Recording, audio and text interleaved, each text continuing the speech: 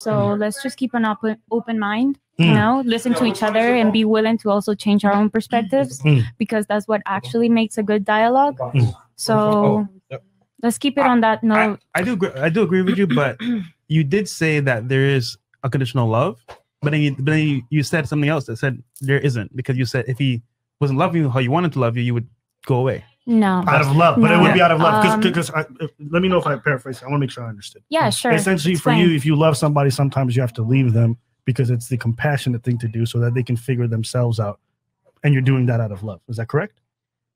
When you try to change someone, it puts on more stress for them, the feeling of having to change because you are disappointing your loved one.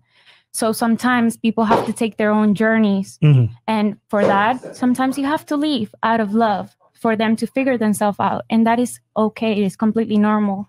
It's just like when you leave your house, your mom, because you got mad at her, and then you go and you figure yourself out, and then you come back.